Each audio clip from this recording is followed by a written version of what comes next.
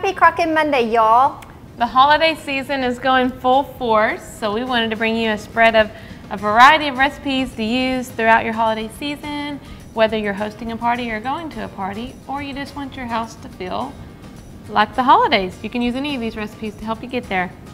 Yeah, I'm always searching for a treat for my kids, for their parties. We're always doing, little parties with the kiddos and family-friendly oriented parties. So any of these are great. And if you're going to an adult party or hosting one, that'd be perfect too. So this holiday scent that I am about to do is perfect for just making your house smell good. Mine, actually, you can cook this however long you want to. I put mine in the slow cooker and I cooked it for 3 days straight. So it's like an ongoing candle. Cool. Okay. I like that. And it really just smells just like the holidays. It's just right there in your slow cooker. And it's all, everything is edible that we're putting in here. So, even though it's got the strong smell in your slow cooker, once you wash your slow cooker and everything, your slow cooker is perfectly fine to reuse again. So I do this I have a 2-quart slow cooker, and I like to use about half this recipe and do it in a small slow cooker. It's like a little candle, but if you only have a big slow cooker, feel free to double the recipe and use the big one. So I have about 4 oranges here,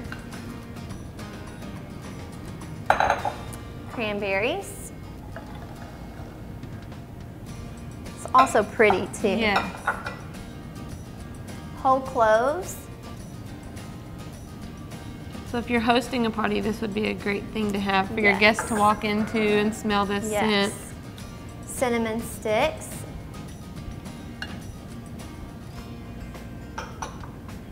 And then you'll just want enough water to cover your ingredients. Oh, thank you for the vanilla. I didn't see that. Well, you can't go wrong with vanilla, right? How much of this do you add? For a slow cooker about this size, I would add about 2 teaspoons. A little drizzle. Yeah.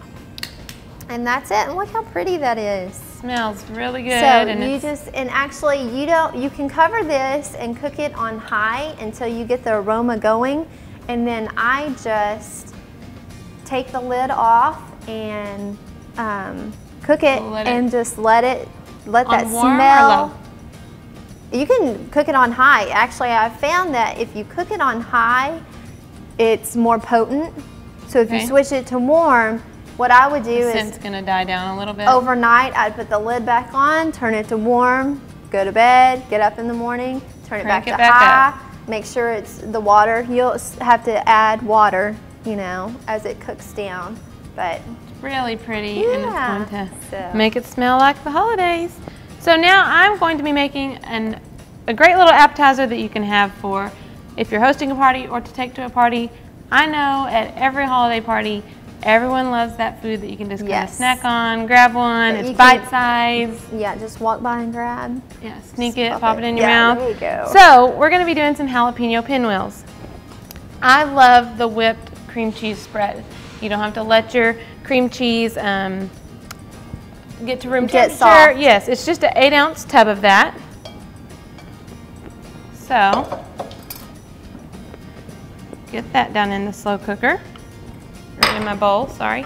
Then I have a cup you can use the full can of the cream of mushroom soup. Now this is going to make a little bit extra mixture. You're not going to use every bit of it. So if you don't want to put that whole can in there, you don't have to. And anytime we say cream of whatever, we've said this in the past, but feel free to use the less sodium or the fat-free, whichever you like. Yes, or the regular. If you don't like mushrooms, try the cream of celery. Swap it out. And you can also make these homemade. Check out our website for a way to make those cream of soups in your home. This is about a half a cup of chopped jalapenos, the jarred kind, not fresh. That might get a little too spicy for you. And then about a cup of shredded cheese. It can be shredded cheddar or it can be a blend, but it does need to be pretty finely shredded. So you're going to get this mixed up. And this is a lot like when we've made cinnamon rolls in the past and when we've done things like that. You're going to just have 2 rolls of the refrigerated crescent rolls. You're going to put this spread down in there. I would do this pretty thick because once the crescent rolls cook through, if you do not put quite a bit of the mixture, it will tend to taste a little more doughy. If you want to have that cream cheese flavor come out, you need to do it pretty thick. That's a good tip. So, yeah, because it doesn't look like that much crescent roll until it bakes. So you're going to get that on there. And it might get a little messy, but that's fine. If you'll spray the slow cooker for me. And you might use close to all of your mixture. You're going to use 2 cans of the crescent rolls. So I'm going to take a little bit of each one of these. This is just one, right? This is just 1 can, and I've pulled it into 4 different rectangles. Rectangles, yes. So, just like we did with the cinnamon rolls. Just roll them? Yes, we're going to roll them from end to end, and then we're going to slice them in a little pinwheel. So if you'll help me out with that. Like I said, don't be afraid to get messy. And you can slice these about, you know, 1 inch thick. You can do about 4 or 5 slices per quarter. You could do a whole math lesson with your kids here with it. Yes. Yeah. Each tube has 4 rectangles, and each rectangle has 4 slices. And then so just place them down in there with the swirl on top. Up. Yes. Okay. And you're just going to squeeze them in. The 2 cans of crescent rolls will fill the entire bottom of your slow cooker. So even though they're going to swell, you can still touch these. Yes, you can just, they're going to have to be touching in order for it all to fit. Yeah, so once you get that down in there, I have a half a stick of butter melted with a couple teaspoons of the minced garlic refrigerated. You're just going to brush a little bit of it on it to lightly coat it. Just the top. You're going to cook these, cover and cook on high for about 3 to 3.5 hours, probably more toward the 3 hour. You're not going to want to let these burn because they continue to cook once you turn that off. Okay. So brush it lightly. You'll have some of this left over, and at the end, if you want to recoat them with a little more garlic and butter, you can do that. That's good. So get your, I like things with a little kick, but I still think you would enjoy these even though you don't like spicy. They're not too hot. Definitely. They're really good. And, yes. You know, they're just cute. They're cute just little bite-sized pieces. And, I love them. Know, it's perfect. Lots of different things. We're going to be showing some other yummy treats to get you through those parties.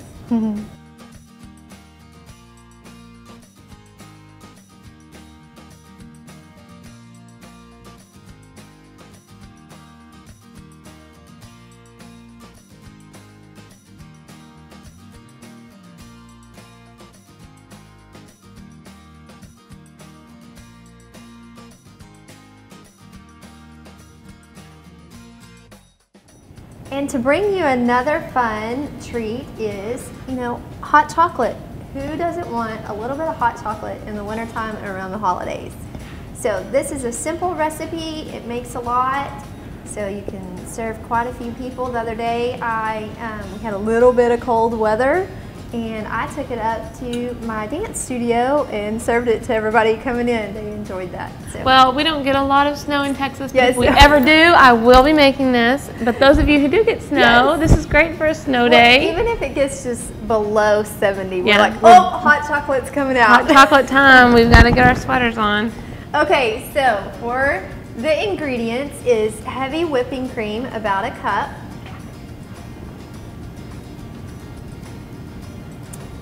1 can of sweetened condensed milk. Those 2 ingredients right there. Yummy. That's right. Pretty yummy.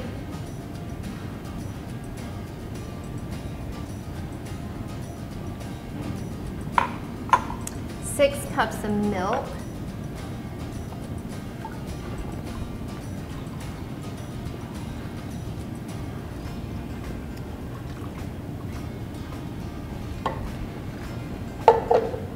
1/4 cup of cocoa. I just love this sitting on the counter. You can have a cup, you know, cups lined up, whether you have it for a party or just in your home. Everyone can come get their own cup. It's not, you're not waiting on either the stovetop or the microwave or whatever, you just have it waiting for you, and everyone can serve themselves, have some little toppings if you want. And definitely, you're not sitting there having to be in the kitchen the whole time. You can enjoy. Now, I don't want y'all to be alarmed if you've never mixed cocoa like this before. Sometimes it doesn't look like it's mixing. It looks like it forms little balls on top, but it will be fine. It will, you'll just whisk it and it cooks right in. You're gonna add your milk, the milk chocolate morsels, not semi-sweet, do the milk, about a cup and a half. Let's get those in there. And stir them up. And then you'll cover and cook this on low for about 2 hours. You're basically just melting that chocolate, and you'll want to whisk it every now and then during the cook time, and then you can turn it to warm. And anytime it kind of like the pumpkin spice latte, it will form just a tad bit of film on top, but just whisk it in and it's perfectly fine. And this is a rich hot chocolate. It is, you know me and my chocolate. Eagle Grand and whipping cream really make it. I love my chocolate. So I'm going to be showing you a couple treats, and one of these is going to go hand in hand with the hot chocolate. So what you can do is take the giant marshmallows, they're jumbo marshmallows, very large, not just what you would think would be the large ones. Keep looking, they get bigger. You're going to get a soft peppermint stick. We find them, they're just called bobs. They come out around the season, the holiday season, yes. If you cannot find these, sometimes they are hard to find, you can use a peppermint stick, like a candy cane, I'm sorry, and just break off the curled part of it and stick it in. It will work, but these are softer. These are so good for the drinks. So also, here's a little trick. Every holiday we like to do some type of treat, as Nicole was saying, and a lot of that involves melting almond bark. We like to do it in our slow cookers because we're not having to constantly microwave to keep it melted. Right. So if you keep it on warm in your slow cooker, throughout making your treat, it stays melted for you. Now we like to do it usually in a smaller slow cooker because the chocolate doesn't take up a lot of space. But if you don't have a small one, you can do it in a large. We have little bowls inside the slow cooker with both kinds of chocolate in it. So you put the chocolate in the little bowls, put it down in the slow cooker, and you can turn it on low until the chocolate's melted through. And you can also do different kinds without getting multiple slow cookers dirty. So it is a bonus there. So I'm going to dip these in white chocolate. You're going to dip it about halfway. And then up here we have different sprinkles. I'm going to reach up here and just get some red sprinkles on it. You can, this is something fun for the kiddos to do. They can hold on to that peppermint stick, and it looks so cute. And then I'm going to do one with the little snowflake one because I think that's very festive. Nicole also made some yummy Rice Krispie treats. So we cut them larger than we would normally cut them. I would say it's a Rice Krispie treat bar. Yeah, it's more of a bar. But first of all, my kids love Rice Krispie treats. They love marshmallows. And so anything I cook with marshmallows, they're going to love. And so I thought, I'm going to do these, you know, as a bar. And you just buy the little, I call them pop sticks. They're in the cake decorating aisle. And they're sucker sticks. And or you could even use a craft stick, like a popsicle stick. Yes, you can use put that down there. That would be really cute and give it kind of a crafty feel. You're going to dip these. We did these different ways. This one we dipped in white chocolate, then we drizzled more white chocolate and put sprinkles after that first layer was dry.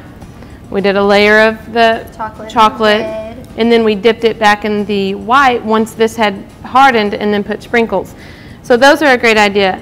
So I already had two done here. I wanted to show you how this can go with Nicole's hot chocolate she made. You've got to have marshmallows with your hot chocolate, right? I do. So you can just stick the entire marshmallow down in your cup of hot chocolate. And it's going to melt, and along with the peppermint, and you've got a great cup of hot chocolate. Yeah, and then the peppermint treat at the end. So that's a cute little idea.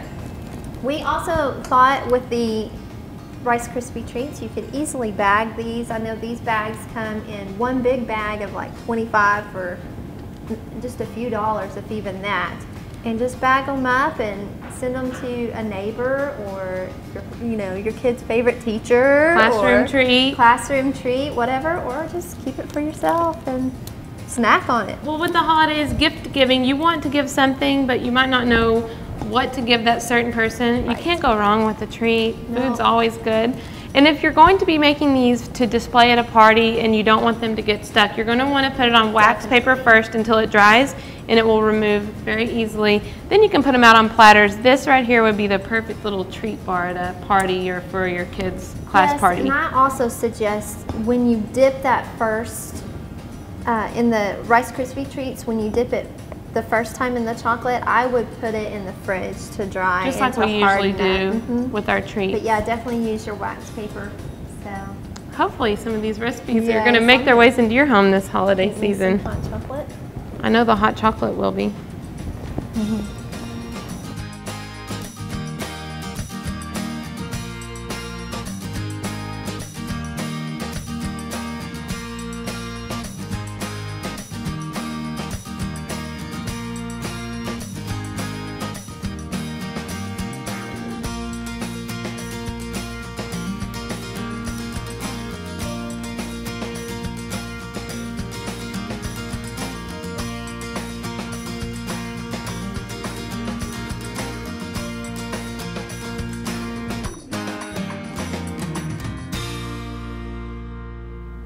And one recipe that I'm really excited about this holiday is this fantastic Crockin cheesecake. Who knew you could crock a cheesecake, right? That's right. We're very excited about it, but we're also really excited to tell you guys about our Crockin' for the Holidays magazine.